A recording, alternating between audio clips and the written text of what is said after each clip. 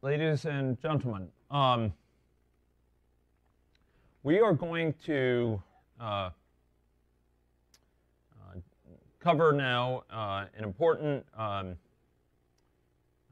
enabler for developing confidence and an understanding of model results, developing confidence in a model, understanding model behavior, and in many cases, getting a modeling paper published. And that enabler is sensitivity analysis. Performing systematic explorations of the behavior of a model, changing assumptions of that model. Commonly conducted for changing parameter assumptions regarding that model. Sometimes in so-called structural sensitivity analysis, changing the structure of the model, for example, adding a new state or disabling a certain transition. Wade conducted a sensitivity analysis involving chickenpox, where he disabled boosting of immunity upon re-exposure, in as much as it affects shingles emergence, etc.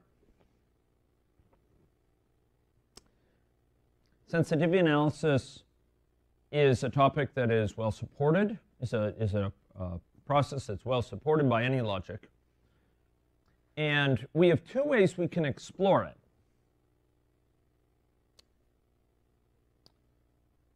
One way is by actually taking, it'll probably take about 20 minutes or so. We could actually turn the model we've been building into a model that features sensitivity analysis as well. So build in the requisite mechanisms to conduct sensitivity analysis with this model. It would probably take 15 to 20 minutes or so. Alternatively, we could use a model that's built into any logic to illustrate sensitivity analysis. It's a different model, a model you haven't seen thus far, but one which would communicate features of it. That would save us about 20 minutes. I'm going to give a set of slides on sensitivity analysis from a conceptual standpoint, but having recourse to either our model augmented for it, or one of the built-in models to perform sensitive analysis will make it more concrete. So I want to get a census of opinions. I want to get a vote here.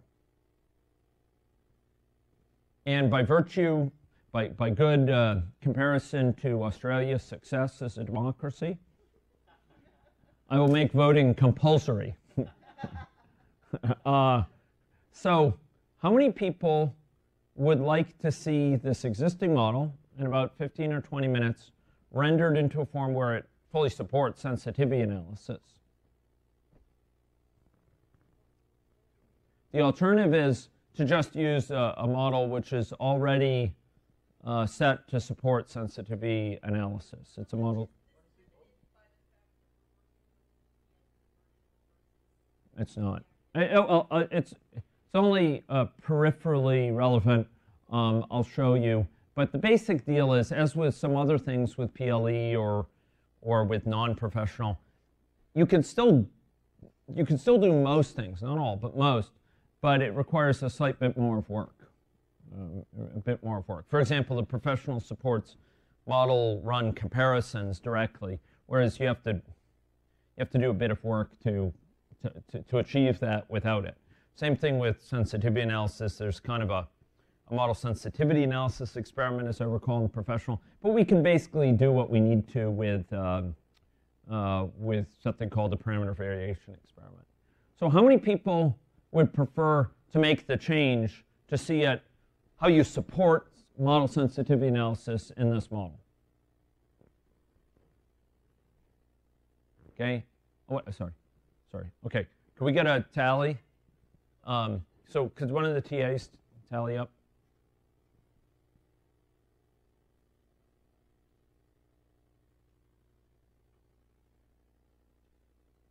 7? 7? Okay. How many people would prefer to use the built-in model where it's already enabled? Oh, okay, okay, no, that's clever.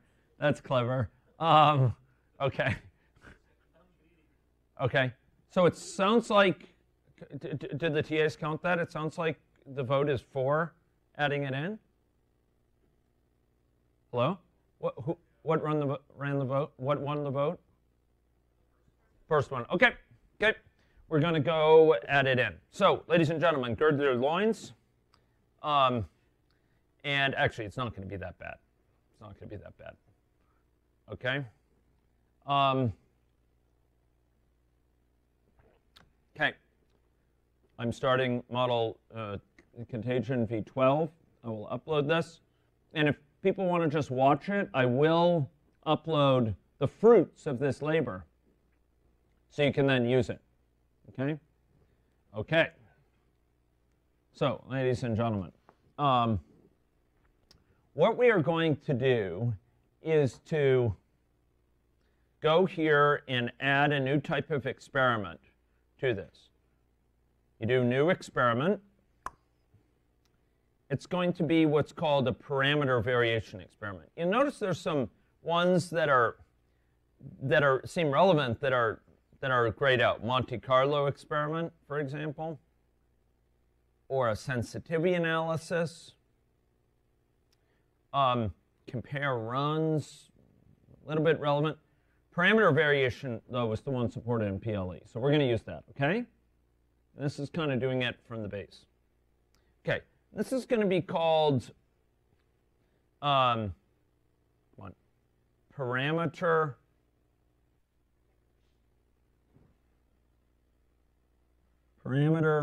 variation experiment. Parameter variation, okay? And we can actually say where do we want it to draw base assumptions from, but we won't check that. Okay, so parameter variation experiment. Okay, it says copy model time settings from a certain place. No, I'll just say parameter variation. Okay, we've added it. Here it is. Now, this experiment is going to be different from the experiments we've conducted thus far in a couple of regards. Most notably, it is going to need to run the model just once, but many times. Many times for different versions of parameters, but potentially many times for just to run it with a given set of assumptions, that is a given set of parameter values, many times to understand the effects of stochastics. So, if you go to parameter variation, experiment, this new experiment, you'll notice that we can set a number of things. One thing is we can set whether it's varied in range or whether it's drawn from a set of values, say from distributions. If so, we could set the number of runs. If it's varied in range, we're actually going to tell it to undertake a fixed number of different experiments. By default, those will involve arithmetic changes to parameter values. Say we'll make population size go from a minimum of 100, for example, to 200 with a step of 10. You know, we'll progressively do 100, 110, 120, 130, etc. Or we might wish to change the mean duration of infection, etc. within a range. Now, you might see this as constraining, but I'll return to this later, because actually, blanking, Jason, blanked. Okay, about, what, 10 seconds? 10 to 15, roughly, maybe? Again, okay? Okay. Again. Okay. Great.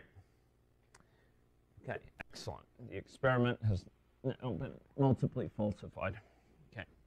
Okay, ladies and gentlemen, but we're going to leave this right now. In order to enable that stepping, we're going to need to do range. That's how we would vary them. But we're going to come back to this. I'm going to give a little bit of conceptual overview, and we're going to see something else. Okay, So sensitivity analysis has many different faces, many different types of sensitivity analysis. We can conduct sensitivity analysis along multiple axes, multiple considerations being varied. Most common ones are with respect to the parameters being varied, the assumptions being varied. Is it one way, you're varying one thing at a time, sort of univariate, or is it multivariate? You're varying several things at a time. You're varying this parameter and that parameter together. Are you conducting the sensitivity analysis with respect to a parameter value or with respect to model structure more deeply? Are you varying in a way that leads to defined alternative values, or do you want to draw from a probability distribution? To what degree are you sampling from a distribution in a dense or a sparse way? We're going to see there are these constructs, Latin hypercube sampling and orthogonal array sampling, which guarantee a certain exploration of the space. That while we can't try all possible combinations of n parameters, maybe we can at least guarantee that each parameter has been sampled for each important range of values. Or for orthogonal array sampling, we can guarantee that for each pair of parameters, we've explored pairs of possible values, ranges for each. We've taken pairs, and with one pair for each possible pairing of different possible values or ranges of values those parameters could take on. Okay, those guarantee a certain, it's not fully exhaustive, but a certain thoroughness of exploration. We may also want to have parameters retaining a value or a simulation retaining a static exploration or a fixed trajectory over time, or have stochastic processes, okay, where we have stochastics explored within the model, okay, or maybe where we have parameters vary stochastically over time. Okay,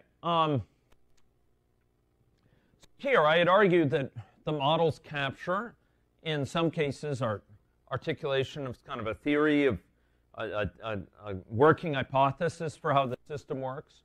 In other cases, they're capturing a simple stylized theory, and we want to understand its implications. Okay, and structural sensitivity analyses allow us to see, okay, how did the results change as we change model structure? We vary the structure of the model, and we see the impact on results.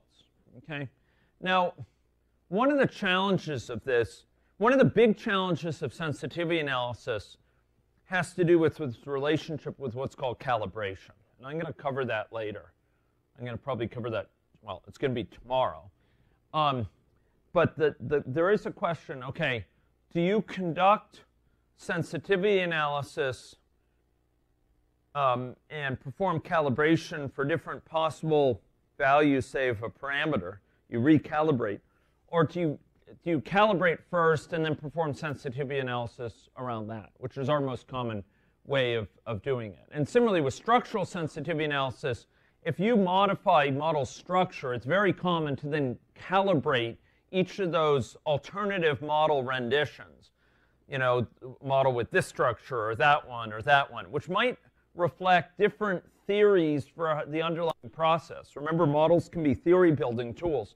You might have 4 different models which describe different competitive dynamic hypotheses. You calibrate each of them to the data to account as best you can for the empirical data with appropriate parameter values that are less well known as part of this, and then you compare the results. So structural sensitivity analysis, examining the effects of changing model structural assumptions, is often accompanied by recalibration. What Wade did the other day was a little bit like this, where he examined, okay, if we had no boosting going on, or we did have boosting going on, how would that change the results of the model? But I don't believe for each of those cases there was a recalibration that took place. It was just from the calibrated model, you then examine that with boosting on and without. But sometimes you recalibrate the model entirely to give it the most competitive, basically give it, to say, okay, suppose we assumed instead for the model this dynamic hypothesis and we calibrated using that, how would it change our policy recommendations? How would it change our recommendation or our anticipation of what we expect to see in coming months or years, et cetera? How would it change our expectations of model outcomes? So this is an important question of how does calibration enter into this? And I'll see if I can refer to that when we have the calibration lecture. Okay? So in this case, model uncertainty concerning model structure, we're considering uncertainty about the underlying process. It turns out there's some linkages here to machine learning, and particle filtering you'll see featured in some of the posters, and then you'll see it tomorrow as well. But fundamentally, it's a way of trying to adjust model state estimates as well for PMCMC, model parameter estimates as new data comes in to sort of update our understanding. And we'll come back to that. Okay, so what we're going to do is going to be examining here particularly parameter sensitivity analysis and variation. Okay, and here we might vary certain parameters and see how much do certain parameters affect the outcome of the model, which change it the most, for example, where each axis might represent a % change in a certain parameter, and you show how does that affect a given outcome of the model, for example. And I'd like to show you how these are conducted. So we're going to do this with our own model rather than with the built-in model. We've already added this parameter variation, but we need to undertake some further work. But before we do this, I would like to just try running this. I'd like you to set for parameters varied in range, and I'd like you to set it to have 10 runs. Okay? And I'm doing this for a reason. Notice we're not changing any parameter values here. What are these things here? These are what? Begins with P. These are parameters from the model. Notice that this is a parameter variation experiment which is taking place using the main class, the main class to represent main. So, oops, top-level agent is main. Make sure it's main. Remember the main. Here we are. These are the values in main. And if we were to run this, let's try that. Run. And you'll notice it comes up with this thing here. Okay? Who needs TA help? TAs? Are TAs needed? So what did I do? I went to the parameter variation experiment, I made sure it said main, and then I ran it. I right-clicked and ran. Boom, boom. Boom. Here comes the window. Ladies and gentlemen, I'd like you to press this button. And you'll notice it says it finished. You'll notice it has some reports here from running the model. It looks very different. Oh, are you writing 832? Okay.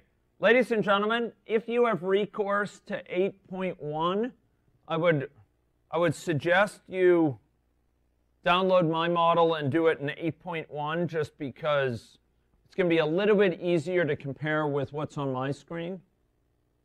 Okay? And it turns out that 8.1 makes better use of multiple cores, it seems, as well. Okay? So if... Yeah. Yes. Well, okay. Okay, so, I'm sorry? No, no, this is grayed out. It's grayed, yeah. Yeah, it's grayed. So if you're using 8.3.2, I apologize, but if you could download from the site Contagion v11 and open it, that will allow you to do this in 8.1. It will just be directly comparable to what I'm doing here. I apologize for the trouble, but it'll put us on the same page. And it turns out for some of what we'll be illustrating, that will be more useful. 8.1. 8.3.2, I don't know, but I've been told that 8.3.2 sensitivity analysis is not fully gold. So it's not very, for multiple processors, it's for calibration and maybe sensitivity, it's not going to use it to all its best regard. So if you could download mine and do it in 8.3.1, that would be best. So I will show this on the screen in the meantime. I ran it. I opened it up, ran it here, and I pressed this button to run it. And you notice it ran one run. Here, I pushed the button in the upper left, this one here, the green button. I pushed it, and it ran the run and finished. You notice it ran this run, as we say, headless. Well, you don't say quite headless. It doesn't show the user interface for the model. And in fact, it runs it faster, because it doesn't have to show the visualization. This is a notable performance gain. Without having to show the visualization, it can save considerable time. So just by adding a parameter variation experiment and leaving it in this varied in range, you can actually make your model run faster without the UI, but just saying run and pressing this button. It will run it once and finish it. Now, why did it only run it once? Because we told it just use these fixed values. Instead, maybe I want to say freeform here. Okay? Freeform will actually run it 10 times. 10 times. Here's the parameter variation experiment. Oh, you know what? Probably I should say version 11, so it has the parameter variation experiment. But maybe you folks are adding it to 11. I'm gonna put my version 12 up there, which includes the parameter variation experiment, in case anyone wants to get that instead, and then they don't have to redefine it. Version 12, boom. It's up there.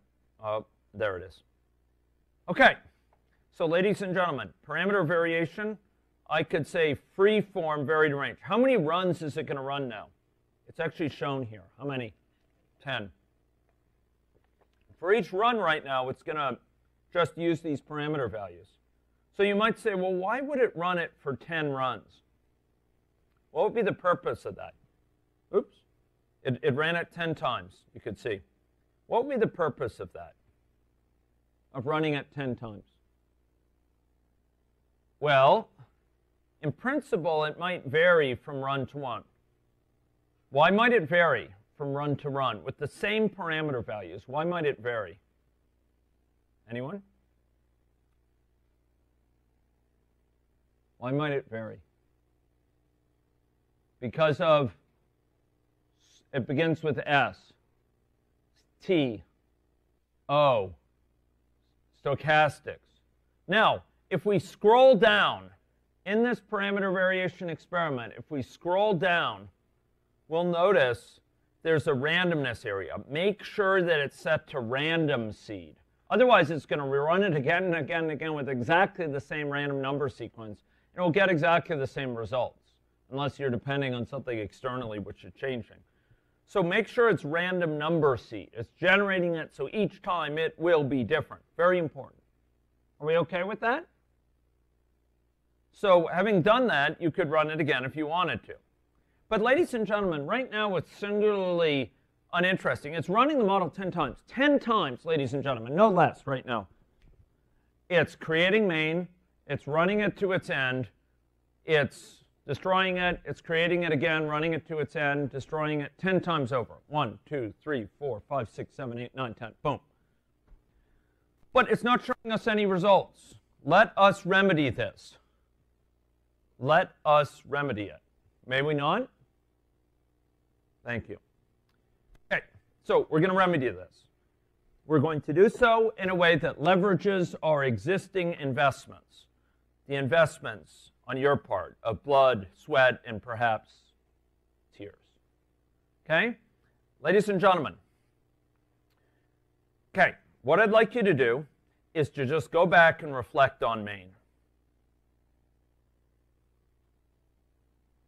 If you go look at Maine, you will recall that we created something called weekly incident data set, incidence data set. Do you remember that? We created it in this very room, not 4 hours thence. Did we not? We did, with your own hands, for many of you. Okay, we're going to make use of that data set. The difference is going to be, when we ran a traditional experiment, it would run Maine once, and it would show the results for Maine. Here, we're going to have this parameter variation experiment. It will run Maine not once, but many times. And each time, it needs to rescue, to salvage the data in here and bring it into the experiment to display it so we could see variability. So we're going to run Maine many times. Each time, it's going to be running to conclusion. We'll suck this out, and we'll put it within the parameter variation experiment where it can be safeguarded until we can display it so we could see variation amongst different runs. Okay? Here we go. So, back to the parameter variation experiment. We have our query, this weekly incidence data set, and now I would like to go and add in a couple things to our parameter variation experiment. Notice I'm adding these to the experiment itself, not to Maine and not to the person. Okay? So, the first thing I would like to do is to go to that experiment, and I would like to add a 2D histogram. This is from the analysis palette. 2D histogram, data. This 2D histogram data object.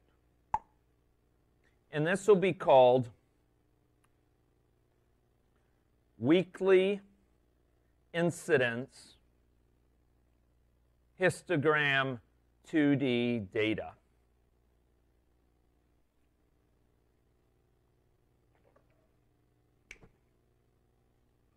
This is a histogram 2D data. Do you remember, before you went for Starbucks, that's interesting. Do you remember before you went to Starbucks? I hope so. I hope it wasn't that bad.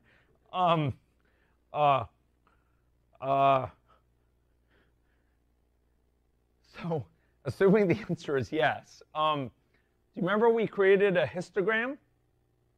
When we created that histogram, what did it depend on? What did it depend? It depended on a what? Histogram data object. Do you remember that? Here we have a 2D histogram that's going to depend on this 2D histogram data. So this is going to be where the data is stored to be displayed in a 2D histogram, okay? And I would like to set the x value range and the y value range. The x value will go from 0 to 200. Excuse me, make it 0 to 100. It'll just be easier. 100 weeks. Okay? And the number of intervals will be, for now, we'll say 50. 50 intervals. What are these intervals? Well, we're going to be dealing with a histogram, ladies and gentlemen. And histogram is broken up into bins. Is that terminology familiar? It's broken up into bins. There's a bin that counts the number that falls, say, 0 to 10. Another Those are the number that fall between 10 and 20, right? So these are the bins. This intervals is bins. The number of bins within this range you want to keep. And here, for the y, we'd like to set it to range of 0 to, number of intervals, we'll make it 50 as well. And we'll make it a range from 0 to the size of the population. I'm going to make it 0 to 1,000, if that's OK. We're going to make the population size 1,000 for each scenario. Is that OK? Excuse me. Maybe I just by interest of forbearance, I think actually we'll make the population size 250. So please excuse the interruption, but to avoid causing problems, I would like to, in fact, set that from 0 to 250. Okay, just with 250, we know people are nicely connected. They're not too dense. They're not too sparse. Doing it to 1,000, we need to enlarge the space as well. Let's not go there. 0 to 250. Okay, that will be the count of infections. This will be time, 0 to 100, and this will be the number infected at that point. Okay, and now what I'd like to do is to add in, to accompany this. This is a histogram 2D data. What do you think accompanies it? A histogram 2D. There we go. A histogram 2D, ladies and gentlemen. Okay? And this is going to be called weekly incidence histogram 2D. Okay? I'd like you to show bins, not envelopes.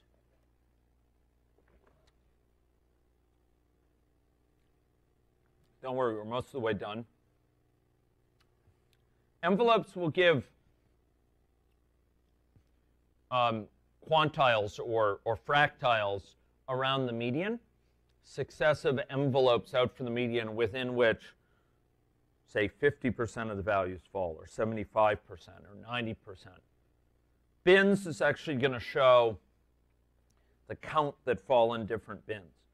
The data here, what do you think the data is going to show? Do you remember when we did the histogram before Starbucks? Do you remember what that depended on when we said data?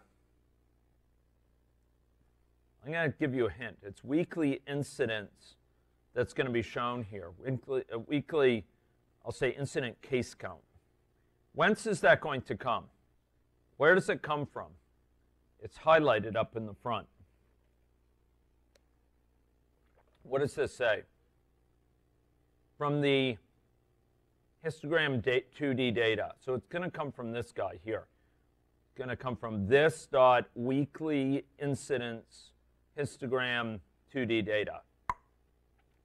So in short, just before Starbucks, BS, before Starbucks, we had a histogram, and it depended, to get its data, it depended on a histogram data object.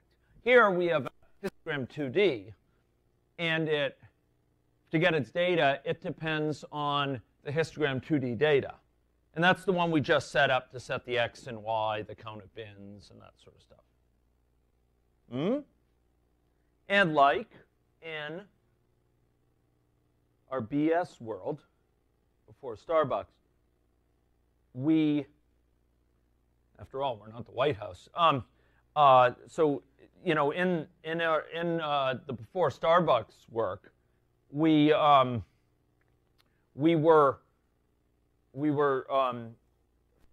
populating that histogram data object with values. So we're going to have to do here. But here, these two are set up to depend on each other. Okay?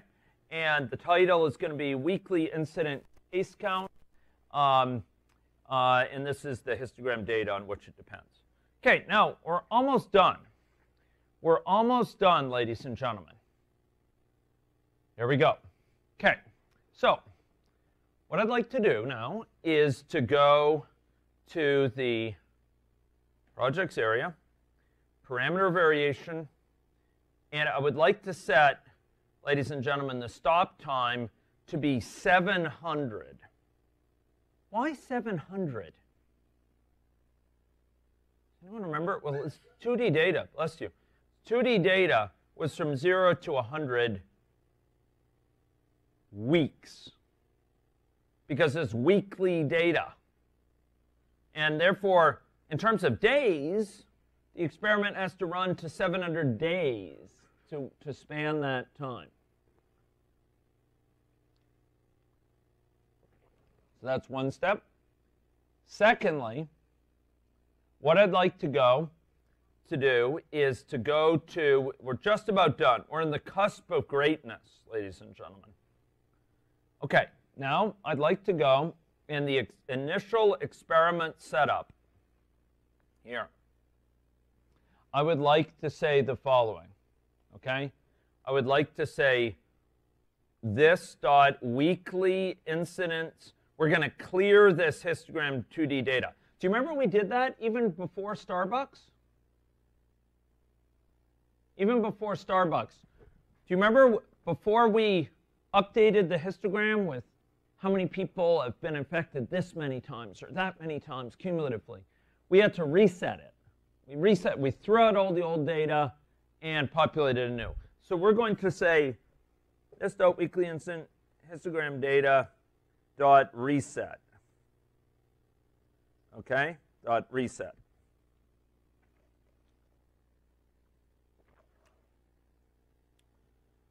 Okay. Next, after simulation run, this is going to be arguably the linchpin, the key thing we're going to do. And it relates to an utterance I made not 15 minutes thence. What was that utterance? I said after each run of main, what do we have to do? I even made a sound to make it visceral. It sucked something out of it. And it was not my green tea latte, but rather we sucked out this data set. Remember that? I argued we're going to need to suck that out so we can put it in the experiment in this so it can be displayed on this histogram. And this 2D histogram, this is going to summarize the behavior of the model, not just over one run, but over many, many runs. Initially 10, could be 100. Might be thousands in some cases with sensitivity analysis. Ladies and gentlemen, 2D histogram is going to be populated with data from here. So we need to insert this data from main. When we suck it out, it's going to be placed into here, into this 2D data. And this is going to summarize it in a way that displays here. How does it know to display it here? Because this depends on this guy. So all we're going to have to do is put it in there, boom, and it's going to appear here in a summarized fashion, in a 2D histogram. I'll explain the 2D histogram in a little bit. Ladies and gentlemen, and all that leads up to a single line of code. After simulation run, please do the following. This dot weekly incidence histogram 2D data, the same guy here. Oops, weekly incidence 2D gram, not 2D, 2D data. That's this guy. Don't do it into this. It's this guy here because this guy depends on that. Once again, folks, we see these patterns. I do a chunk of work. It inserts a bunch of interconnected components that are wired up with each other in a certain way. Sometimes those components are not all in one place. Like here we have them in an experiment, but they suck in things from main. Sometimes there's part of it in person, like to increment a count, and the rest of the logic is in main to output and to reset it. Reset that variable. It's the variables there for the count. These patterns transcend any one piece of the model. And for many years, Jeff and I have advocated AnyLogic trying to add these patterns as a unit. So you could just say, add this pattern in. It would put them in the requisite places within there. But alas, they have not acted on it yet. OK, so ladies and gentlemen, what do we need to do? What did we do? Do you remember when we populated the histogram before Starbucks? When we populated the histogram with a new piece of data, what did we do? Remember, we looped over each person in the population. And each person, we did what? I know. What we did, we lapped. But we did something besides that. We added the person's count of infections into that histogram, right? OK, ladies and gentlemen, so we're going to do add. We're going to add in, and guess what we're going to add into this? I'll give you a hint. It comes with a sucking sound. What are we going to add in? We're going to add in this from main. So each time, it's going to run main, and when main is finished, in other words, after the simulation run, when main is finished, this will be fully populated with data. And we're going to suck it in, and we're going to put it into this guy here. So we're going to say add the from main, we're going to add in this thing, weekly incident data set. And the way we say main is strange, but it reflects its computer science roots. It is called root dot weekly incidence data set. That's what we do, ladies and gentlemen. That is what we do.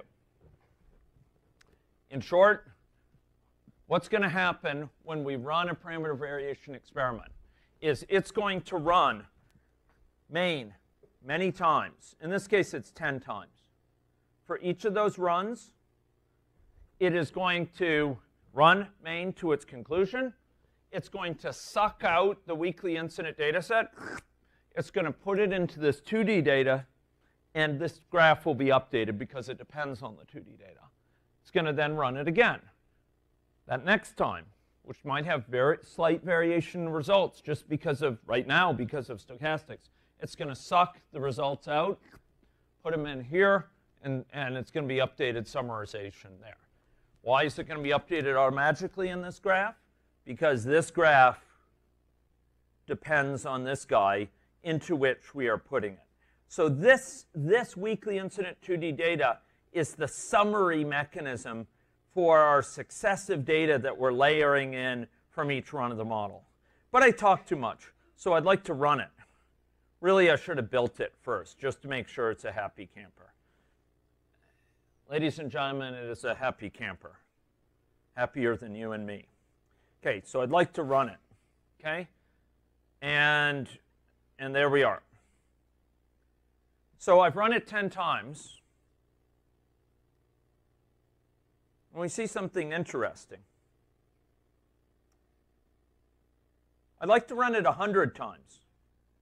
Maybe we'll run it 1,000 times. Can we run it 1,000 times? Is that OK? Hearing no objections, I'll say 1,000. I'm going to say run.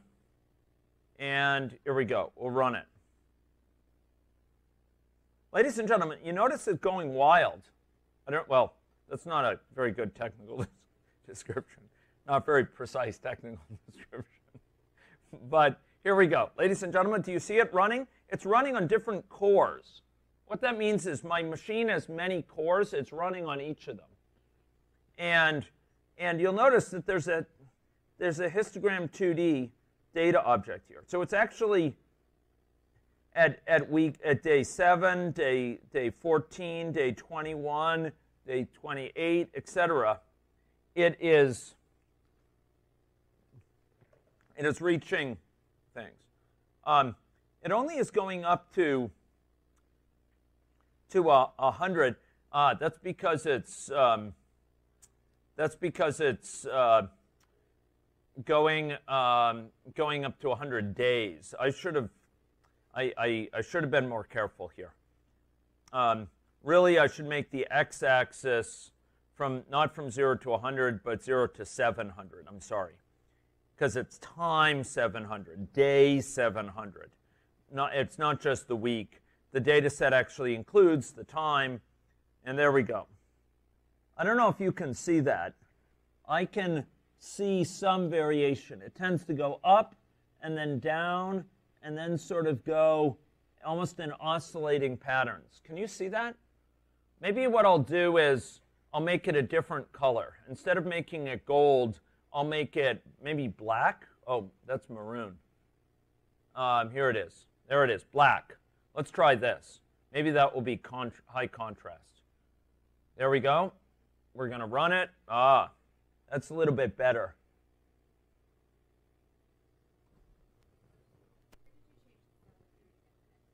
Oh, I changed it in the histogram 2D data.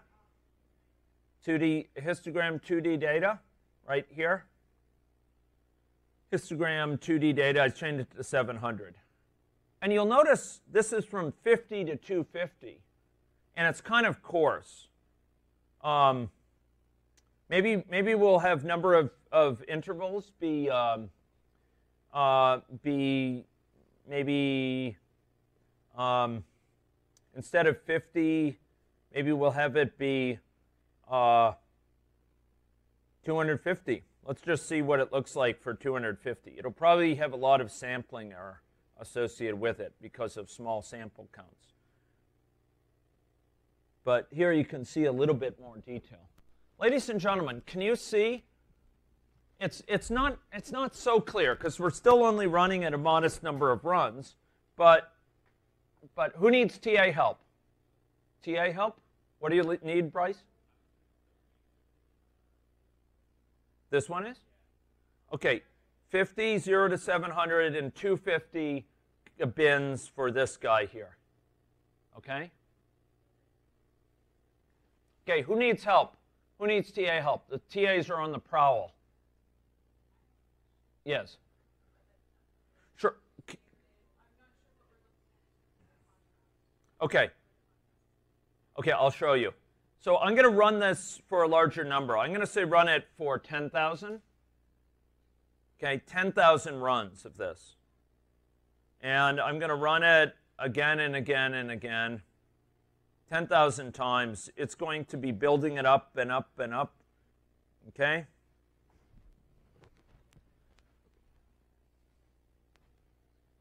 So what do you see here? What do you see? Well, unfortunately, the screen doesn't bring it out sometimes quite as well as an actual laptop screen. But can you see there's kind of a dark black line along the bottom, and then there's a somewhat darker region here. There's kind of an envelope here, and then there's a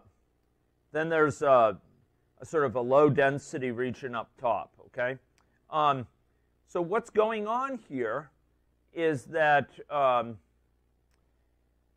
we have, and pardon me for just a second, I want to make sure we are correctly showing bins. Yes, we're showing bins. So what this is showing is the most common value for this at any one time. The most common value is how many people infected. About 0. But there's a higher density early on that there's a larger number of people infected, particularly at this time frame. There's quite a large probability. There's something like up to almost 40 people infected. Then it tends to go down and then tends to come up.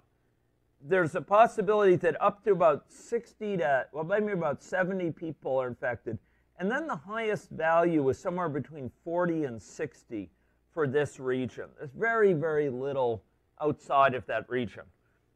For over these many, many, many runs. It's run this 10,000 times. And there's been essentially no runs where it's above 60 for these regions. Now, if we right-click on this and we say copy all, you could go to your favorite spreadsheet, go here to Office, go to your favorite spreadsheet, LibreOffice Calc, and paste into it. And here's the actual data you're dealing with. This is actually the data that it's summarizing. Okay? And I'd like to explain this. Along this axis, what do you think these are? 0 to 14, 14 to 28, 28 to 42. Those are days. It's summarizing sort of 2-week intervals there. Why? Because we told that to only make 50 intervals. If we had made 100, then we would have done it in week-by-week basis. And maybe I just changed this to 100 in this histogram 2D data, and I'm going to rerun it. So it's weekly. But I had been running it with 50, so it was every 2 weeks, and it was summarizing it on a 2-week basis. Okay, now, so these were time intervals, and these were counts of infectives. And these numbers here indicate the number of times that a given run fell within that interval. Okay? So, for example, 401 runs fell within that. They encountered that. I'm going to actually export this instead because it'll be a bit easier to interpret because it's on a weekly basis. This new one, because now I have it weekly. 0 to 7, etc. Here we go. So day, ladies and gentlemen, day 0 to 7, basically everything had about week 0, the very first week, no one was cumulatively infected. There's nothing. The next week, why is that, by the way?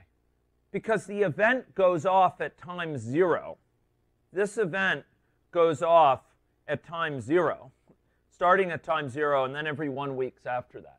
At time 0, the cumulative infection count will be what? It'll be 0. The running total has been 0.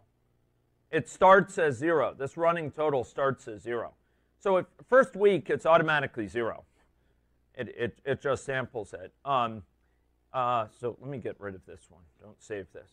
This is, ladies and gentlemen, 0 to 7. 7 to 14, the highest density region is this 1 to 2 people infected after that, within that first week. But there are some runs where it has up to, it looks like the maximum is 64 people infected in the first week.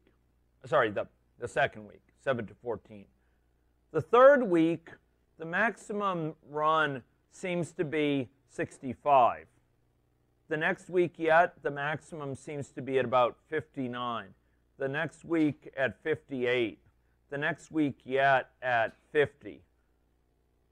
In short, what you see here is kind of an envelope where it comes down and goes up. And then there are some which are up here, low probability. So this somewhat darker mass you see here is kind of where it's somewhat more or a larger fraction. Okay? Now, in this case, there's not a lot of benefits by showing the bins. We can instead show the envelopes. So if you'd like to see that, one thing we could do with this, with this parameter variation experiment, we could go to this component, which is the graph itself, and we could say show envelopes. Do you see that? It says show envelopes. This is going to show the envelopes around the the median. It's going to show the empirical fractiles or the quantiles around it. This is not a confidence interval. It looks like an interval. It has something to do with uncertainty. It's not a confidence interval.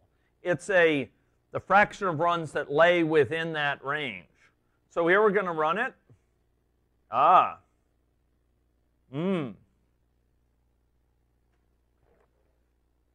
Ladies and gentlemen, 10,000 runs.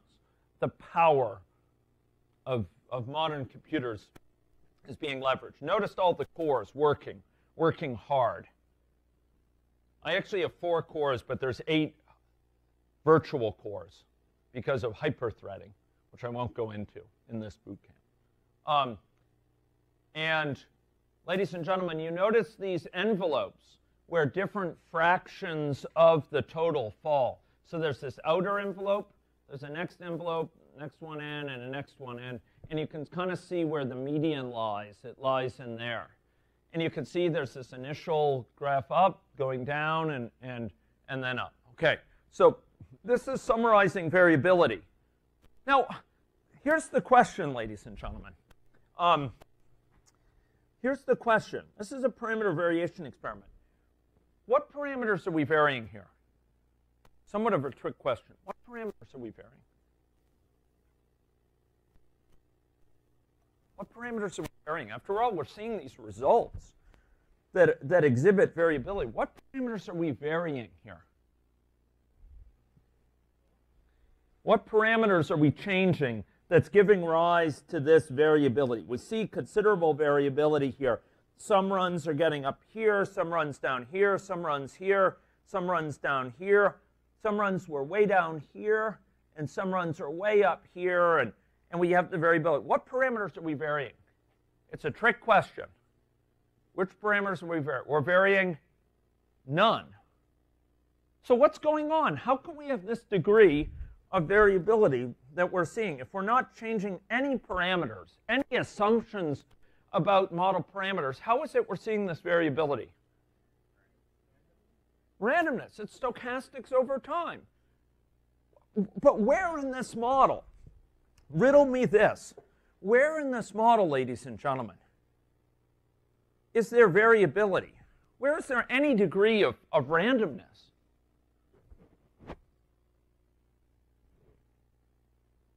Is there any degree of randomness here? Are there any ways in which this is random? Yes, let us count the ways. So give me one thing that's random here. I'll give you a hint. Do you remember discussing this morning? Wherever you have a rate transition, it draws from a distribution, draws from an exponential distribution. Where is there a rate transition? Death. Is that random? That's random. Recovery. Is that random? Yeah, it's random. Okay.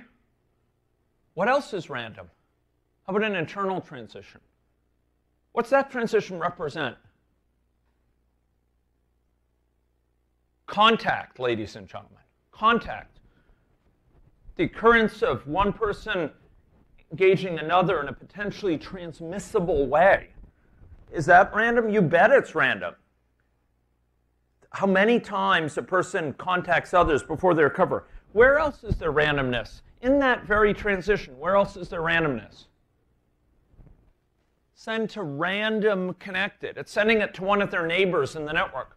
What else is random? Well, at the initial time, the network that was imposed was random. It depended on the vagaries of where people were placed in space, and each time it runs the model, it's going to have a different network. And each of those times, of those 10,000 runs, 10,000 runs, no less, that it ran, each of those 10,000 runs,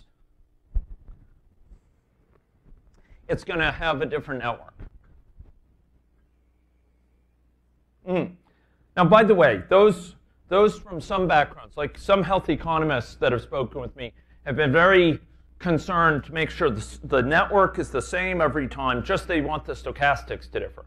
There's ways of achieving that. You have different random number seeds used to build the network versus other things. I'm not going to go into it now, but if there's interest, I could work with you to help with that. But the basic deal is there's a lot of stochastics in this model.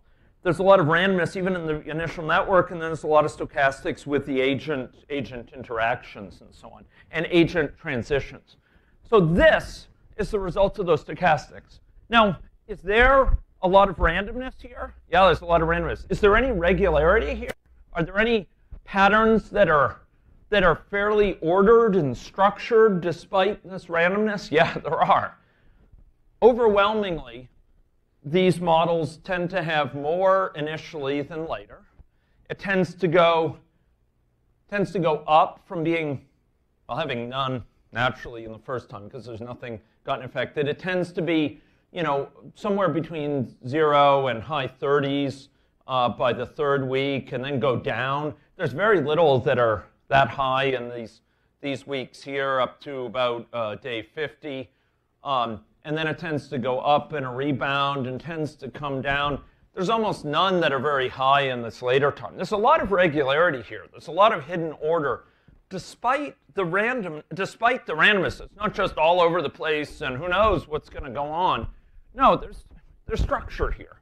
There's regularities coming out of this model. With just stochastics. This type of, if you have a stochastic model, which is typical for agent-based models, you want to perform this sort of summary to see the impact of randomness. But that's not where we stop, ladies and gentlemen.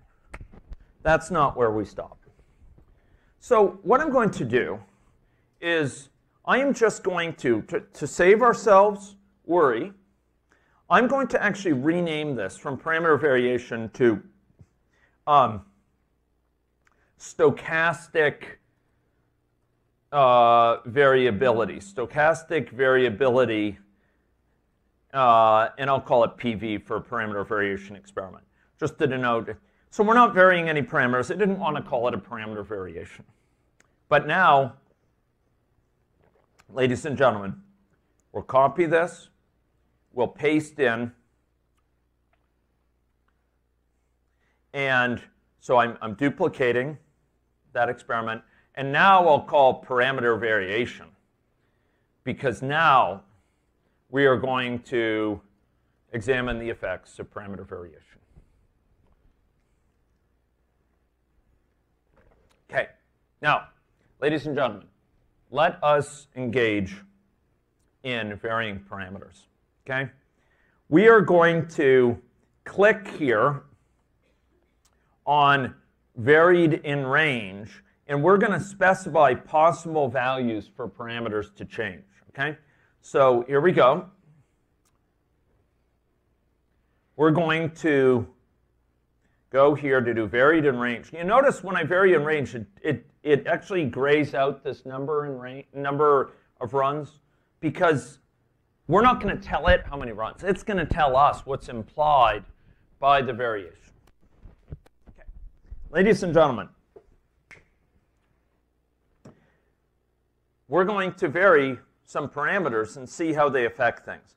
I'd like to change the mean duration of infection and mean duration of immunity. Is that okay?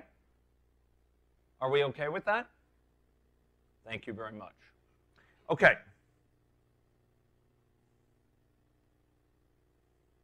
So, mean duration of infection, I would like to change it from 10 to 50 with a step of 10. But in order to do that, I can't type this in. What do I have to do? I told you earlier, but you may have forgotten. What do I have to do? Yeah, I have to change it from fixed to range. So now I could say from 10 to a maximum of 50, step 10. So I'm going to systematically vary this assumption over there. Maybe I won't do it step 10. I'll do it step 5. So it'll be 10, 15, 20, 25, 30, 35, 40, 45, 50. Are we okay with that? Okay. So ladies and gentlemen, let's run it.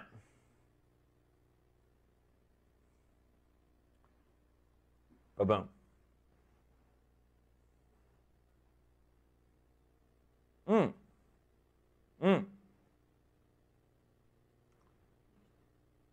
We've seen, as we change that, 10 is the minimum. You notice there's something interesting going on here. Where's the median now? Let's say you're 600. Where's the median? It's actually well above 0. It's more like 10 or something like that. It's somewhere in this region, the median. That's the darkest place. And then coming up. By the way, why am I saying, so these empirical fractiles, where those empirical quartiles, which showing these different gray levels, where are those set? Those are set over here in parameter variability. By the way, I duplicated this, right? I copied and pasted it. And if we go and we look at this, you can set the envelopes. So the innermost, the black ones, 25% of the samples fit within the little black range here. The next grays level out, next lighter gray is 0.5. The next one yet is 0.75. Okay? Are we okay with that? Okay. So that's why we see this. You can change these. If you want to say, I want to do 0.95 as well, you could do that, and you would see somewhat different results, okay? Oh, wait a minute. I screwed up. I'm sorry. Oh, man. Well, yeah, I should have done that modification here in parameter variation, not in stochastic variability, but it doesn't hurt, it's in stochastic variability. I'm going to upload my model for you to share in case anyone is having trouble, they can catch up here. So I'm going to call it version 13. I'm going to upgrade to version 14.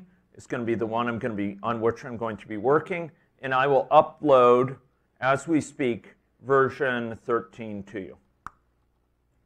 Ladies and gentlemen, it is uploaded. Okay. So parameter variation, I could run it, and you'll notice here, I'm running this, and if I run it, it says 9 runs. Why 9? I thought I had told it before 10,000, and it even shows 10,000. Why is it only 9? Yeah, 10, 15, 20, 25, 30, 35, 40. You total them up, it's 9. 9. Okay, ladies and gentlemen, that's varying that parameter alone over that range. Let's suppose we instead wanted to do mean duration of immunity as well. A two-way, that's a one-way sensitivity analysis, additively changing that. Let's suppose we wanted to do mean duration of immunity between, its fixed value was 30. Let's suppose we want to do it from 30 up to 100, step 10. How do you think that will change things? Now we have two things varying, don't we? Two things, ladies and gentlemen. Let's engage in it. Yeah. There we go. 72. Yeah, it's one off. Yeah. So ladies and gentlemen, now we see there's actually a much larger number at 0. Why might there be 0? Well, the longer you make immunity, the longer it is till someone recovers, and if they don't, go back to susceptible. If no one goes back to susceptible for a long time, it can die out. So here we have this variability induced by that. We still see patterns, but there's a lot of zeros here, okay? And once again, we can export this if we wanted to do so and put it in a spreadsheet, okay? With it, it's what? Oh, good point. Yeah. Excellent point by Refat. We're kind of using too much of a big range. Let's do it between, are people okay doing it between 0 and 60? Recognizing there are a few above 60. Can we do it between 0 and 60? Is that okay? At least we should do it between 0 and 100. Okay, so let's do that. Where would we go to change that? Suppose we wanted to change it to go from not 0 to 100 or 250, but 0 to 40. Where would we do it? We'd histogram data. So the y intervals, the x intervals here should be 0. Let's make it 60, and we'll make it 60 of them. Is that okay? Yeah, 60. There we go. So let's run. More insightful, thanks to Refut. Ladies and gentlemen, what is this innermost one? What's the envelope associated with that? 25%. 25% of the runs lie within this envelope. The next larger one, what fraction of them lie within it? 50%. The next larger yet, 75.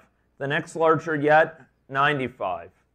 And I think this is all the outermost, okay? So 1, 2, 3, 4. Maybe it's just those 4. Okay, 95%.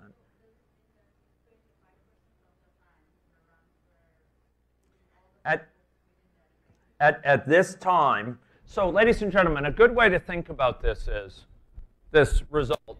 If you slice it here, let's suppose we sliced it at time 200. What you would see is a distribution here. And actually, it's better if you treat it as bins, but these are envelopes around it. If you really want to talk about the distribution, you should be showing the bins, not the envelopes. But basically, if you slice it here, there's a distribution. I'm going to get it to show bin counts instead, not envelopes, but bin counts, because that's really appropriate for the distribution. The count that fall in bins, this is like an empirical histogram. Okay, there we go. Okay, now that's pretty interesting. That's a different picture. Trying to puzzle that one out. So I guess there's a fair number here. That's really interesting. It's a bit different looking than I anticipated. Let's try pasting it in. Okay, 0 this day. Okay, there were quite a few here, but there's an even larger number collectively above. I see. Yeah, collectively there's a much larger number above here.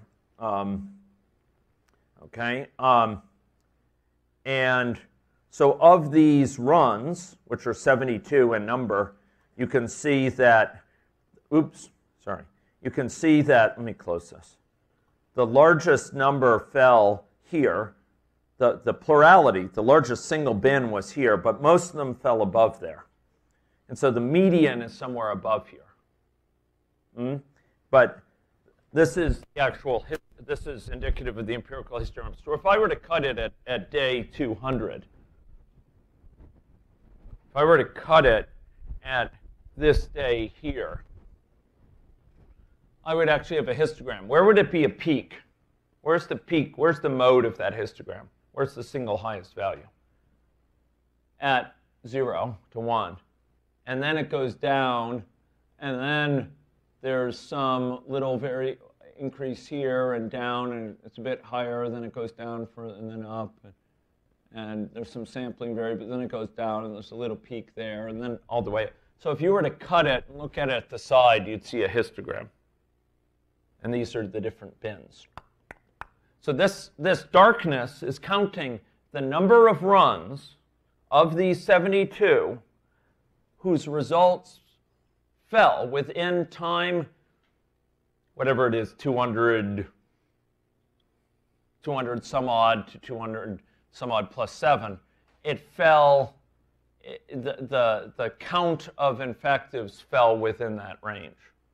So it's at time roughly 200, some had as many as 23 or so, some had many, the single largest count was between 0 and 7, 0 and 0 and 1, and then some had somewhat more, etc. Okay, so that's the empirical histogram as we're varying just those two parameters. Okay, and if you want to see the effects, okay, now this is important, ladies and gentlemen. So let me refine this further. If you want to see the effects of stochastics as well, how many times is it running each of those parameter values? Let me just ask you. So I'm running these. Boom. 72. How many times is it running? For each it's generating each combination of value. It's what we call the Cartesian product in physics. Each combination of possible values. Actually, it's called that in mathematics as well. So each possible combination of values. So value 10 here and 30 here. Value 15 here and 30 here. Value 20 here and 30 here. And each possible combination, all the way up and then 30, 40, and 50, etc. Each possible combination. How many times is it running each of those? Once. That's why it's only 72. Suppose I wanted, because of stochastics, to run it many times for each of those. Then what I could do, ladies and gentlemen, is change that to run it with replications. This is realizations. It will run it many times for each possible combination of parameter values. And let's suppose I want to run it 10 times for each. Let's say 20 times for each. Are we okay with that? Say 20 times for each. Let's run it now. Now it's going to run it how many times? Yeah. That's right. Good man. Good man. 1,440. Ashish hit it on the button. 72 times 20. So ladies and gentlemen, here we get the stochastic variability with it too. And we see, okay, as we're varying these parameters, we can see, okay, most of the values lead within this. Some are as high as this. But it gives a bounding for how far things change as you vary the parameter values. And what you learn is quite a few lead to 0. In short, quite a few lead to the infection dying out because they're 0 to 1 infectives. Okay? I think it's 0 in this case. Okay. So ladies and gentlemen, that's varying 2 parameters at once. But let's talk about this a little bit more substantively. You notice you can get things changing quite a bit. We could perform one way. We could perform multi-way. And here we could examine combinations. The challenge of this is there's a combinatorial explosion, meaning suppose we want to examine, say, one parameter into 10 different possibilities. So we wanted to, suppose we were to go and say, okay, we want to examine 10 different possibilities for this mean duration of infection. Fine, 10 different runs. Maybe each of them we run 20 times for stochastics. 2 parameters, 10 possibilities for one, 10 for the other, 100 possibilities. Maybe each of them run 20 times. 3 parameters, 10 for the first, 10 for the second, 10 for the third, 1,000 possibilities, each run 20 times. 4 parameters, 10,000, each 20 times. It starts to blow up. It starts to grow really large. And if you have a large number of different parameters, it can be prohibitive to really explore the space. Now, there's several ways about dealing with this. And it behooves you to conduct several things. This is important as a principle. Number one, perform one-way sensitivity analyses and figure out which parameters it's most sensitive to. Some of the parameters in the range that it's exploring, around the values of other parameters, varying some parameters within that range will make very little difference. Some will make a much bigger difference. Identify the parameters that make the biggest difference. And if you're going to examine multi-way, go for those. That's one way to deal with it. It's imperfect because, after all, its sensitivity to one might depend on the value of the others. After all, let's suppose the mean duration of immunity is very long. Let's suppose 100. It might not really matter at all what the mean duration of infection is because, well, within broad ranges we're examining, because basically the infection's going to die out after someone's recovered, and it's only going to spread once, and then that's going to be it. In short, the values of one parameter may make the values of the other somewhat irrelevant, or may emphasize them, it may accentuate them. So sometimes looking for default values of other parameters and examining only one allows you to miss some important interactions. But it is one way to do it. Another way is through a technique known as dimensional analysis. This is underutilized these days by modelers, but it's very powerful. And fundamentally, it allows you to identify not parameters to vary, but combinations of parameters to vary in kind of a independent way that yields independent results. And actually can reduce, say, maybe from 10 parameters to 4 or something like that, or to 5, because you actually explore dimensionless parameters. Physicists do this a lot, but it's somewhat of a lost art elsewhere in engineering these days, I fear. But basically what you're doing is you're in a really savvy way changing things that are independent of one another. Because like if we change the population size, we're not just changing population size, we're also changing the density of the population. So really here what we should be changing is not population size, it'll be sort of like ratio of area to population size. We change the density, for example, by itself, or we change the population size jointly with the space size so that we're not changing density. We're just changing population size. There are ways by dimensional analysis that you can identify ways of changing some so that they have least changed to other things. Basically, so you're changing one thing, a set of quantities at a time in a consistent way that the model will be able to be probed with a minimum number of such dimensionless quantities. I'm not explaining it well at the moment, but I could come back to it if there were interest. The second thing is we have these techniques which are really quite neat for selecting combinations. So this is this dimensional analysis.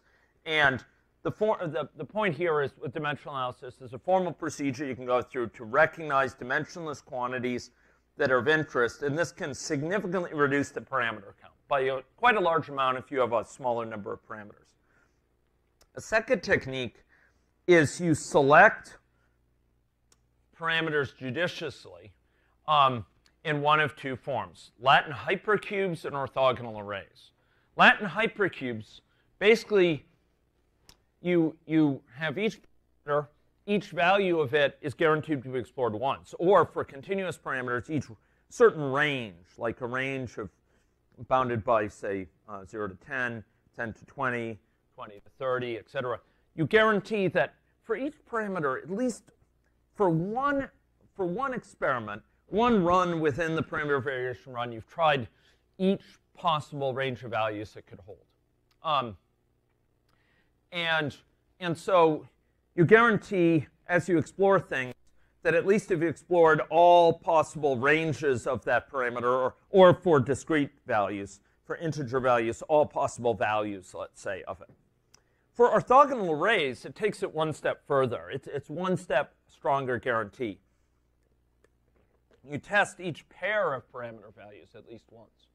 So if you have 3 different parameters, A, B, and C, not only do you explore each possible range of values for A, each possible range of values for B, and each possible range of values for C, you explore pairs of these. So each possible range of values for A paired with each pair of ranges of values for B.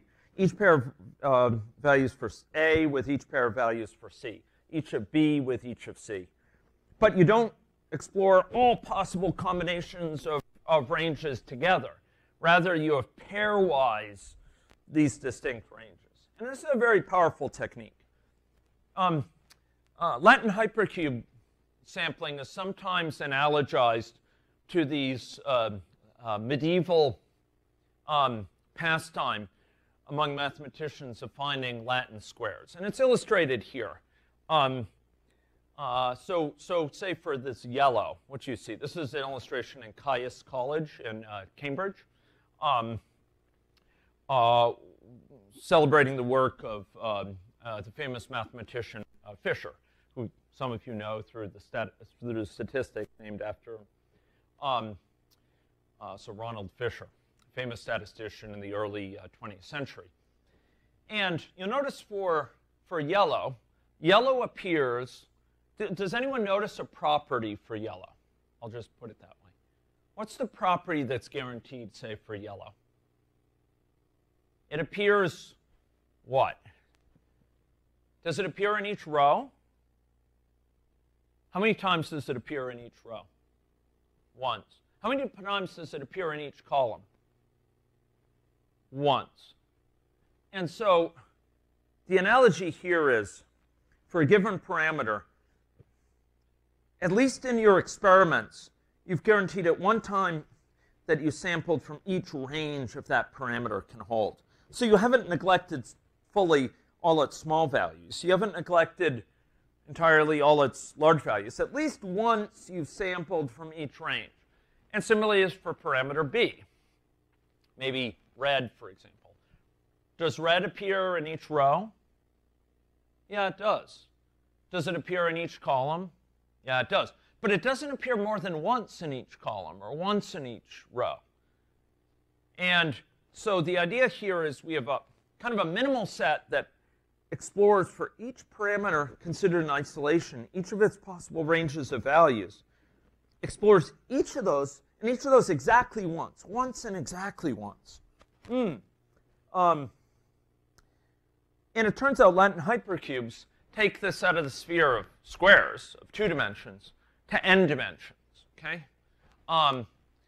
This is somewhat of a, it's a very efficient technique, because we're guaranteed to have at least one sample of each possible value of each parameter and no more than one. But we miss some pairwise effects. Orthogonal arrays is actually a technique known in software testing. We test software using orthogonal arrays, and I teach it in my class on software engineering and software project management. So here, we have each pair of possible values of the parameter. So not only do we guarantee that each parameter has each possible range of values sampled, but each pairwise with others. So we have when A is high and B is high, A is high and B is low, A is high and B is medium. A is medium and B is low, high, medium. A is high and vice versa, et cetera. So each possible pair of values, for each possible pair of variables. But we do not have each possible combination of all possible variables. It's a very clever technique that requires some thinking how to achieve. The good news is that there's automatic generators for this. You can get it to automatically generate these orthogonal arrays, or for that matter, Latin hypercubes. Now you may say, does any logic support this? Directly, no. But given that there's external generators, all you do is you can import a file that has these possible pairs of values in them, generated externally. And then what you do is you just go through each row of that file. It says, for this variable, assume this. For this parameter, assume this. This other parameter, assume that. This other parameter, assume that. And AnyLogic does allow that you use, and I'll show you where, in AnyLogic, here. Here we go. In AnyLogic, you could have, instead of varying just these parameter values, you could vary something called hypercube index from 0, say, to 200, the number of entries in the hypercube. And then, for each of these parameters, you could assume a value as given by that index from that table you've looked up. Okay? And so basically what you can do is you can have in place here, in a free-form fashion, an expression here that ends up depending on looking it up in a table, of the Latin hypercube or orthogonal array. And so then you could assume values for each of these parameters that are as specified by this orthogonal array or as specified by this Latin hypercube imported into into the parameter variation experiment, or into the model in the parameter variation experiment.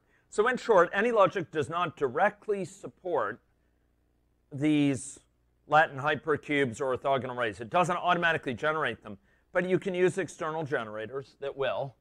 You can read them in, and you can have AnyLogic's parameter values for your model look up what their values should be for the current round from that table that you've imported and assume that appropriate value. And it works very effectively. It explores it in a thorough way, particularly in the case of orthogonal arrays. Okay.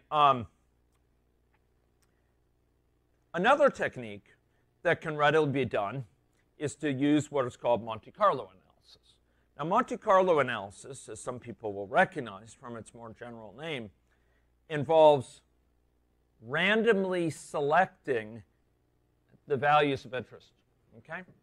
So, for example, here, if we say freeform, for mean duration of infection, we could draw a value, say, uniformly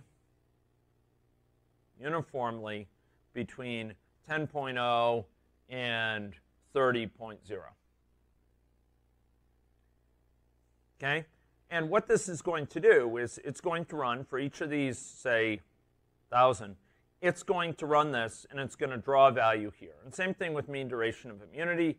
I could draw it with uniform between 30 and 50. This is going to draw it from a continuous distribution. I could do it with a normal distribution, although you'd want to use a truncated normal so it doesn't go negative. So a minimum or a maximum of 0 in that thing. Now, if I were to do that, and I were to go run this thing, that's the parameter variation experiment. I were to go run it. Here we go. Ba-boom.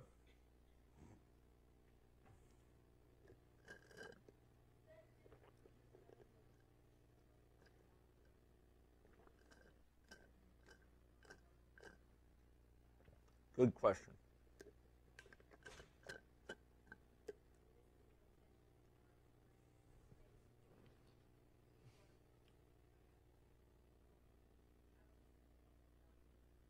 Yeah. Yep. Fair enough. What this does is it runs the model many, many, many times to summarize the results. Like if you had those,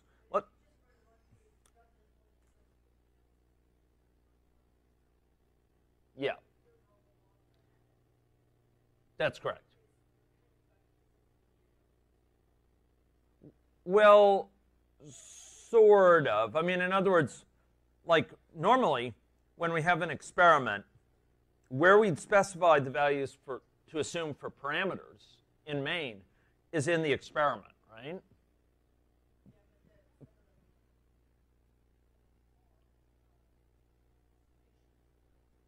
Right, but the problem is those values are specified in the experiment itself. So when I go to run the model, either you put those parameters. So I guess the question is, if these are parameters in main, somewhere their value has to be set. You could set them in an experiment to be drawn from a uniform distribution, but it's only going to run it once. I guess maybe what you're saying is the default values for those parameters will say, draw it from this distribution, something like that. Yep. Yep.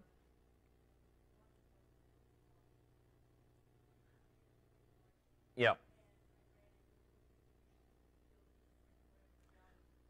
Oh, that would be fun. Oh yeah, no, that would be fun. That's another way of accomplishing this. But the reason I had actually mentioned that earlier, that I'm avoiding depending on it because it's not in PLE. So yeah, what I'm showing is some of what I'm showing would be accomplished with sensitivity analysis here in a slightly simpler way. Some with the Monte Carlo option. But you're right. You could do it in a Monte Carlo context, for sure. This is just another way to achieve that without depending on having a more expensive version of AnyLogic. Yep. So here, ladies and gentlemen, we're running it again and again and again with these drawn from this distribution. And you could see it summarizing these results with these. And you'll notice I'm displaying the bins here. Okay? This is showing, excuse me, bins. And here you can see there's kind of it's kind of bimodal. There's a high bin here. It goes down. Then there's another mode up here. Can you see that? It's high here. It's a mode here. The mode is here. Goes down, and then it comes up again, and then goes down. So there's another peak in short.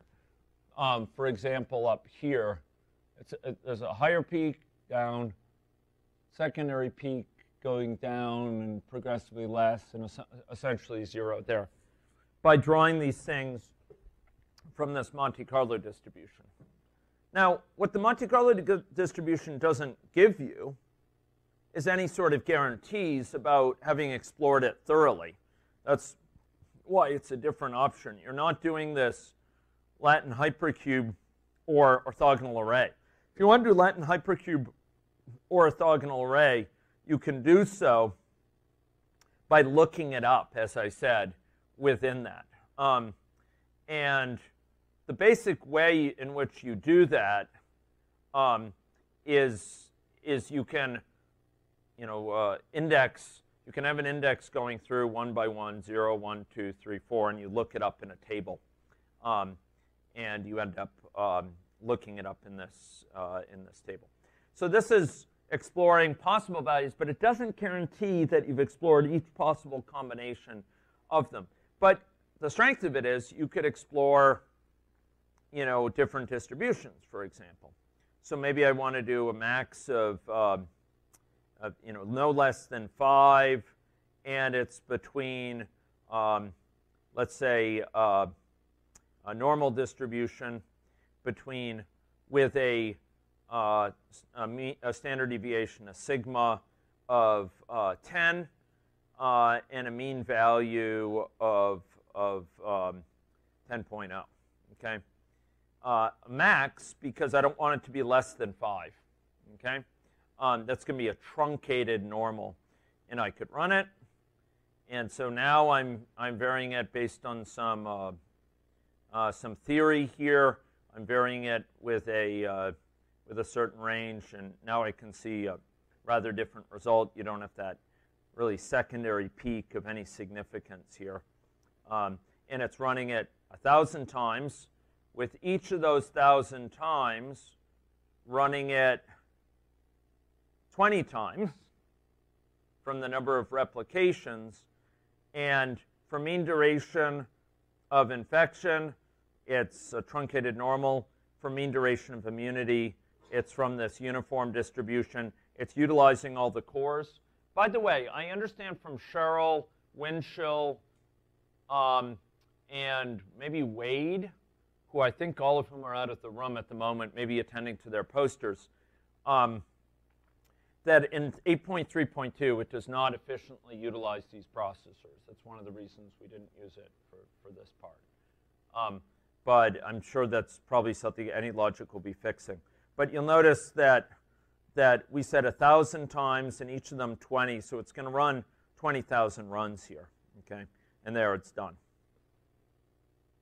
Okay, so here, this is Monte Carlo analysis, and Cheryl's exactly right. If you have recourse to a more upscale version of AnyLogic, you can do new experiment Monte Carlo and do it somewhat more easily. And the same thing with comparing runs or performing sensitivity analysis. It makes it easy to do some of these tasks that we've done by hand. But I've shown how to build them up by hand. Okay? So those are some comments here. I will say as the number of parameters goes up, the ability to explore in a grid type of fashion, all possible ranges of values really tightly, goes up geometrically, absent Latin hypercube or orthogonal array or other techniques, whereas Monte Carlo techniques sample very nicely from the different distributions. And they actually sample more finely and they sample from the highly probable regions very well, whereas coarser grids tend to spend, doing it in a grid-wise fashion, tends to spend a lot of work in sort of low probability areas of space. So you can conduct these things quite readily. Okay, a couple more points, and then we're going to break for the poster session. So there's a couple points I'm going to make about sensitivity analysis. One thing is sometimes we want to perform analysis with respect to the initial states. We don't know the value of the initial state, and we want to examine how sensitive the model is to the assumption of the initial state. We haven't seen anything of significance in setting the initial state, ladies and gentlemen. I'd like to show you in any logic how we could change that. So what I'm going to do is I'm going to save this version 14 to the site, if anyone would like to grab it. And I'm going to make a slight modification that's going to teach an important principle that's very commonly used.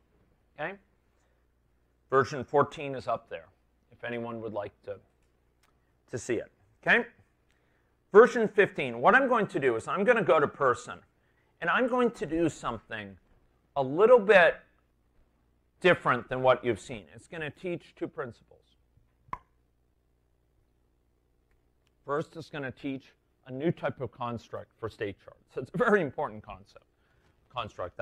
I feel almost a sense of guilt not having revealed it to you thus far, because it's actually really important for many models. The second thing it's going to show you how to address with that construct a very important need, to wit, the ability to start people in different states. You'll notice here, if we look at these state charts, where do people start with respect to infection? Where does everyone in the population start? In susceptible, until one person gets sent. Do you remember we had a little initial infection thing here? Remember that? And there's some really sweet code to generalize that for 10 different people. Boy, is it sweet code. It's just gorgeous. And if you'd like, I could show it to you at some point. Just make sure you don't faint over it, the beauty. Okay. But unless you're a software engineer, it's unlikely you will. Okay. I might swoon for it. So we got it. Maybe I'll show it to you with my eyes closed. Okay, ladies and gentlemen. So what we're going to do is to remedy this. So not everyone starts here. Some start here, some start there. We want to divide people up to start in different states. How would we do that? We turn to the palette. We go to either a state chart or to agent. And, sorry, we're not going to drag a state. We're going to drag a branch in. Ladies and gentlemen, a branch, no less. A branch, I tell you, a branch. And then we're going to drag in transitions from that branch to the 3 different states.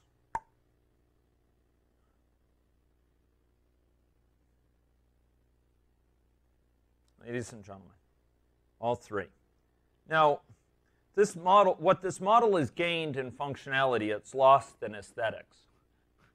So I'm going to engage in aesthetic prettification, if that's okay. I'm going to prettify it some. I don't hear any strong objections, so I'll proceed with alacrity. Okay? There we go. Sorry. I need to. Sorry, my engineer side comes through. Okay. Okay.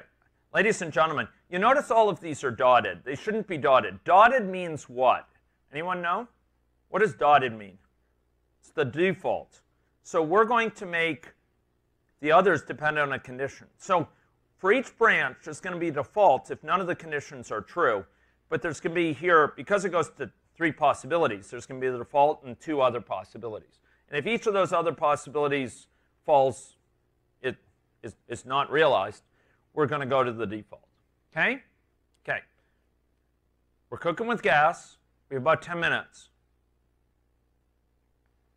10 minutes, ladies and gentlemen, that separates you from the oculus. Okay? Okay. Here we go. Oculi. Okay? Okay. So, ladies and gentlemen, what I'd like to do, we need to divide people up into these different states. Could I show you a sweet way to do it? Or you don't want me to show you like an ugly way to do it? Okay, good. Thank you. Thank you for sparing me this. Okay, so ladies and gentlemen, I would like to go to the project, and I would like to add in something of which you've remained innocent from the first the afternoon of the first day. I'd like to add in an option list. Does anyone remember what an option list is? It encodes what? Possibilities. So we're going to say initial infection state is the name of this set of possibilities. These are categorical possibilities. An options list lists categorical possibilities. Different nominal outcomes, okay? For those who speak Java, it's kind of an enum secretly, but don't worry about it. You don't know what that means. Okay, these are the different possibilities. Okay, the first one is going to be susceptible state. Notice I'm giving them slightly different names in these states because I don't want them to get confused. Infective state. Normally there's not a clash, but with someone who doesn't know their way around it that much, they might get confused, understandably, seeing a name. Oh gosh, I canceled it. I'm sorry. Okay, let me do it again, which will give you time to catch up. Okay, this is going to be, what did I call it? Initial infection state. Okay, I'm going to call it susceptible state. I'm going to call it infective state. And I'm going to call it recovered state. Okay? And I'm going to say finish. Okay, now this list, what are these lists? They list which state people fall in. Are we okay with that? Okay, now we have to engage in some quick frobbery. Okay?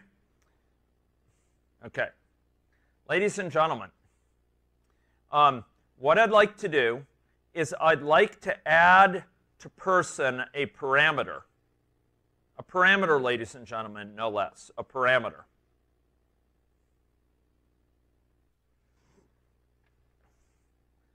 And the parameter is going to be called initial infection state. Okay? Initial infection state. And what is its type going to be, do you think? If we scroll down, what is its type going to be? Initial infection. What is this? This is the option list. So basically, this parameter will encode one of those three possibilities: susceptible state, infective state, recovered state. In short, we're going to tell this person when they get created, this is the state in which you'll start. In what state do you think babies will start? Well, I know there's vertical transmission, so I don't want to minimize that.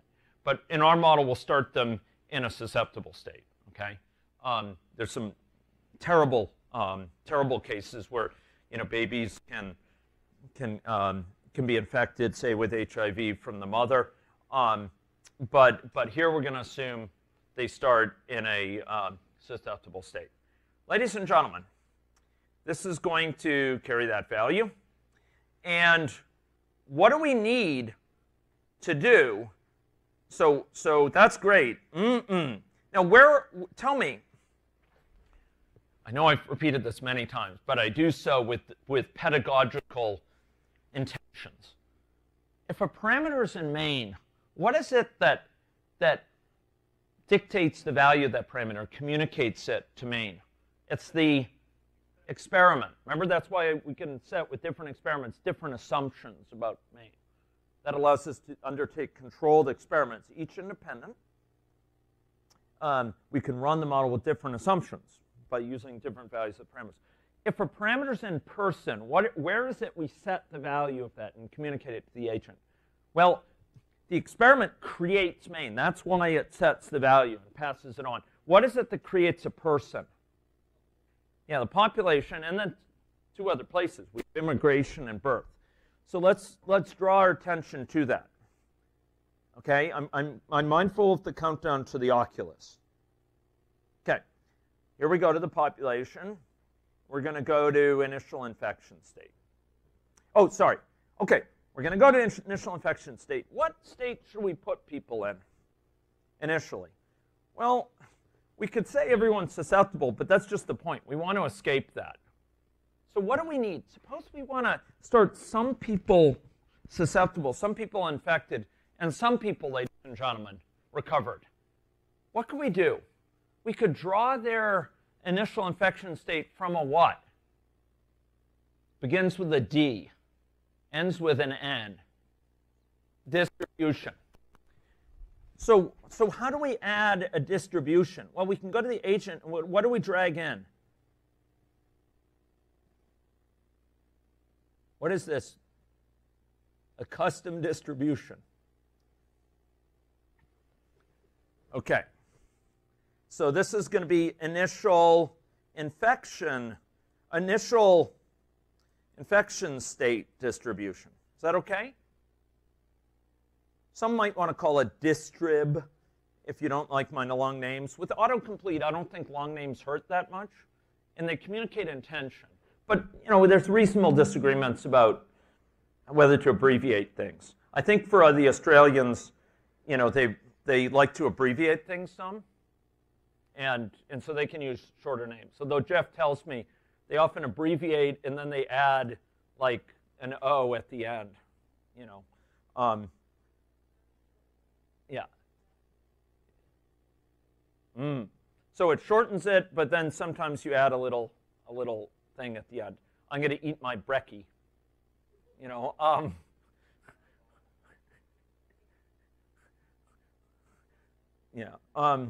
Okay, so ladies and gentlemen, initial infections, what sort of distribution is this going to be? It's going to be a what? Continuous, discrete, or options? Options, ladies and gentlemen. What's the option list from which it will draw initial infection state? Okay, let's suppose we want 95% of the people to be in the susceptible state. You could make it 0.95 if you want. It's all relative. Maybe we want 3% to be in the infective state initially and 2% in the recovered state. Is that okay? Okay. So this is our distribution whence we'll draw the values. Okay. Back to the population. How are we going to determine the initial infection state? Where are we going to get it? Well, look what we did here. What are we going to do here? We need to, what is initial infection state? That's the parameter in person. What sort of parameter is it? It's a member of the option list. Where can we draw a member of the option list? Maybe from a distribution. What are we going to draw this from? The initial infection state distribution. Initial infection state distribution. Boom. By the way, as was noted earlier by Claire, you noted once again it says double. Ignore that stuff. I don't know, mumble. They just didn't update their documentation, I think. Although, I think those Java docs should be auto-generated. But okay. We draw from the distribution. Okay. So we've set that. Now some people are going to, in the model, begin in different states, right? Okay, where else do we need to do it, though? Where else do we create people? In the immigration. For immigrants, how do we specify their parameter values? Well, remember, it's specified when we add them to the population. So, for example, here, if we do add population, look at this. Now it's asking not just for one parameter, birth time, it's asking for initial infection state. How does it know to ask for each of those? What are those? Those are assumptions for each of its what? Each of its parameters. When we create a person to add them to the population, it behooves us to provide them, to tell us what to assume for each of their parameter values. For their birth time, we already derived the parameter value to assume. Remember, we had it before, birth time in days. How are we going to get the value of initial infection state? Maybe we'll draw it from this initial infection distribution. But, you know, Canada, and I'm sure Australia too, and US, often their immigrants are screened for certain types of infectious diseases, say TB, before they immigrate. And so you might argue it's a somewhat different distribution. But because we're over time, I'm going to draw it from the initial infection distribution. I'll assume the immigrants coming in are from a similar sort of characteristics as the rest of the population at the initial time. So I'm going to draw it from the initial state distribution. So what is this telling? This is saying, hey, add someone to the population whose birth time in days is given by this, so that they're currently this age, and their initial infection distribution is given by this. So that's one place people are added to the model other than population. Population takes care of adding the initial population, this guy here.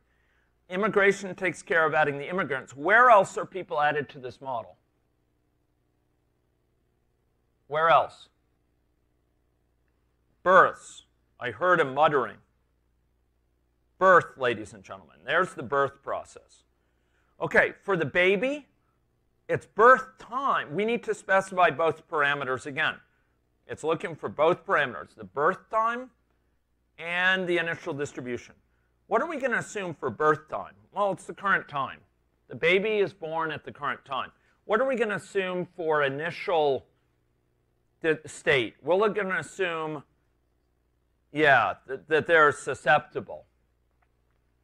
Now, what did I call that? Susceptible state, I called it. What's this susceptible state thing? Well, it's the name I gave in that option list. Okay, TA, stand ready. Once more into the breach. It was from this susceptible state, in that. So in short, when a baby is born, we're going to assume it's susceptible. Do you see that? Do you see that?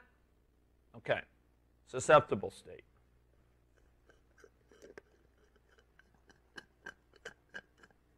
Okay, ladies and gentlemen. Susceptible state. And now we're done with the thought.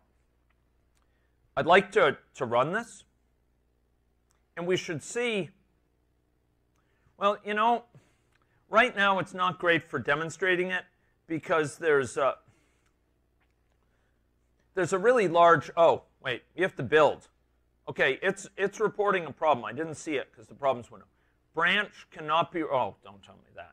Oh, man, I double-click and it brings me to the code. Very likely this is a sign that any logic has to close the model and open it. Sorry, folks. It seems to be confused.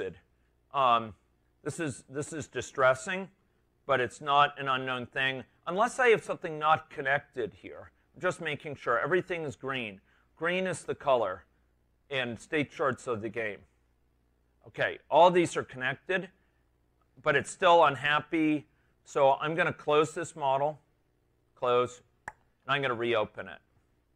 There we go. Okay, is it happy? My hypothesis is it's just the model with any logic got in a whacked out state. It's fine now. So the thing is, the initial infection distribution, we'll have to go through a lot of people to find one infective. So if it's okay with you, temporarily I'm going to boost up the number of infectives just so we'll see them easily. I'll come back and delete it, okay? I'm going to say 30 here. They don't add up to 100, but that's fine. It just will normalize it appropriately. It's risk relative to values. So I'm going to say, okay. Oh, look, a lot. Oh, my gosh. Oh, my gosh. A lot started infected. How could I? This is oh, my gosh.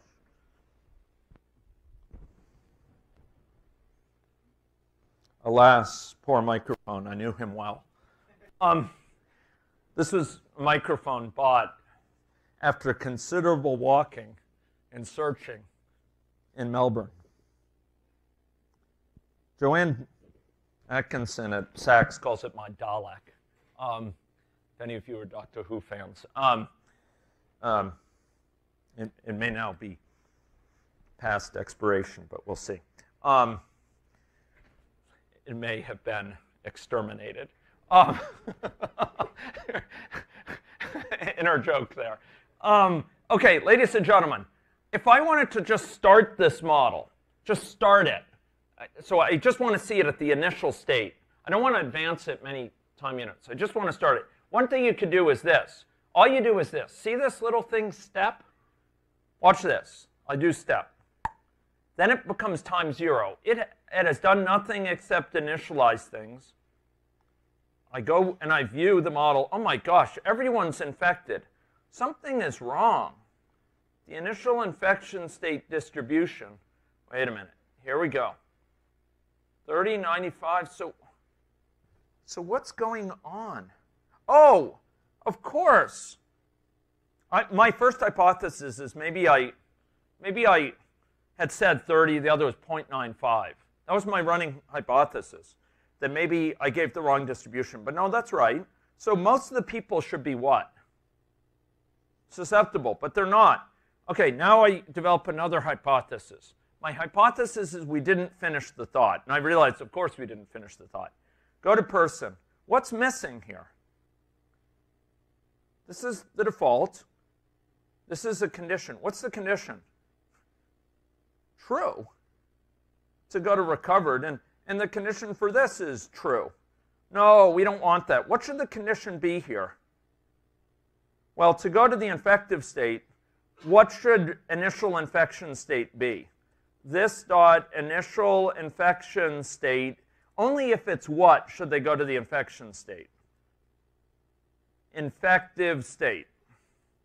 So in other words, ladies and gentlemen, we're telling the person, when you start up, go to this initial infection state. And it says, yes, ma'am. And so if this thing is actually holds the value, if we give it the value, we draw the value from that distribution, we give it the value infective state, we'll have it go to the infective transition, okay? And I'll call it initial infective transition, okay? Similarly, what should the condition be for this? Under what condition would we go to recovered? Yeah. This dot initial infection state equals what? Double equals recovered state. That's when they'd be recovered. This one, initial infection state, double equals infection. So under this condition, if we tell them, we create them and their initial infection state is infective state, as drawn from that distribution out here, as drawn from this distribution, infective state. If their initial infective state is said to be infective state, where will they go? To infective. If they're told to initially go to recovered, they'll go to recovered. Otherwise, they'll go where? Susceptible. If otherwise. Okay, so now let's run it. Now we finished the thought, actually. Let's run it out. Did you see that? Let's run it. Just get it to its initial place. All we have to do is this. Advance it to time 0. Switch.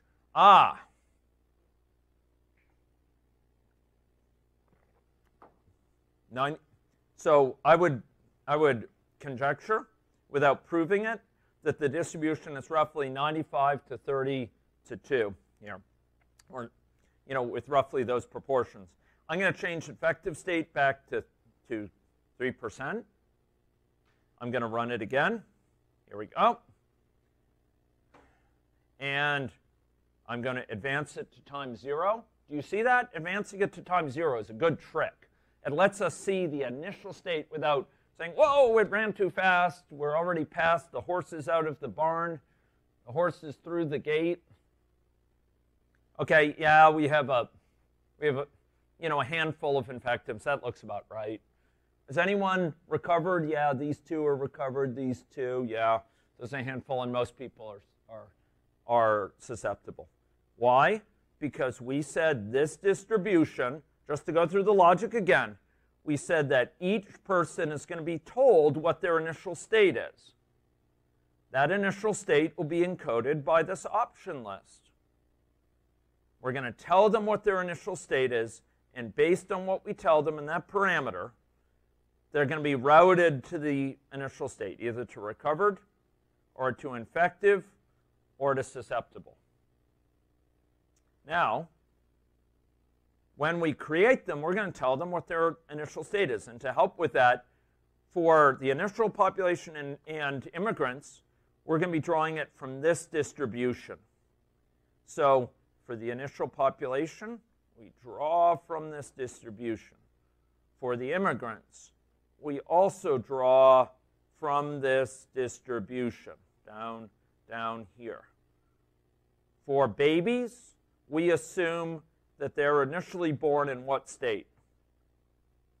Susceptible. Ladies and gentlemen, susceptible. So when the person is created, they're told what state they're going to start in, and this little branch takes care of routing them initially. As they first come in, they're routed to the initial state. By the way, where did the name of this go? It's sort of a wayward name. It's somehow, it's almost like it, here. I don't know where this, oh, there it is. It's way up here. In a flight of energy, I must have propelled it. Okay, so this routes them to each of these places. Does that make sense? And that allows us to begin the model with any distribution of possible values. And what I was making in this final slide here on sensitivity analysis was the point was we actually sometimes want to vary. We want to examine variability in that initial state. So we don't know the exact state, and sometimes you vary the initial model state, and sometimes you vary the number of people in a state. In an agent-based model, you can modify different numbers of people with the characteristics, etc. So here we could sample through a Monte Carlo one by running the model again and again and again with the same parameter values. That would be part of examining different initial states. Or we could examine different distributions if we wanted to. But sensitivity and initial state is an important thing. Now tomorrow, when the effects of the Benadryl are more completely worn off for me, and I feel less like I am visiting down under, we'll actually examine how models can deal further with uncertainty when it comes to accepting data and estimating their underlying states and parameter values from emerging data, recognizing that the model is fallible, has a lot of uncertainty associated with it, and the data is fallible. It has uncertainty associated with that. Okay? We'll also talk with calibration about how we can posit some variability in data, and where some data is of higher pedigree than other data, and try to calibrate the model more tightly to that of high pedigree. Ladies and gentlemen, I'm indebted to you for your patience and your sticking through another demanding session. I will now post for your examination the model that we have created.